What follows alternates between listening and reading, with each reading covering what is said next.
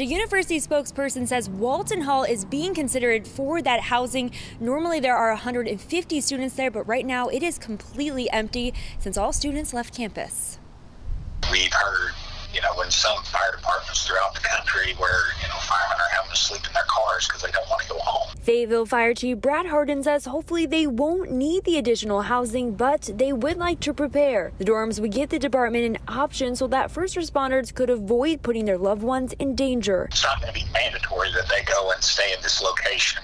We just want to afford them the ability. After surveying the fire department, Chief Hardin says about 40% of the department said it's something they'd like to have.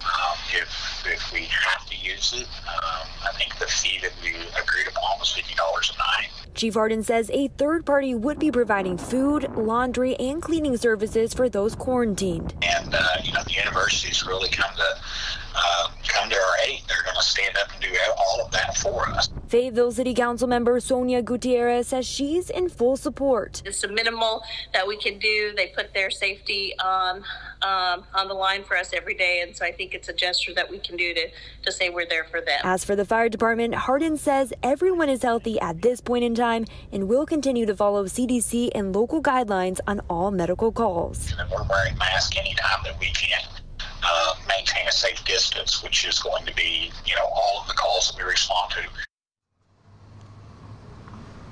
And the Fayetteville City Council is expected to discuss the contract at next Tuesday's meeting. Reporting live in Fayetteville tonight, I'm Kendall Ashman, 4029 News.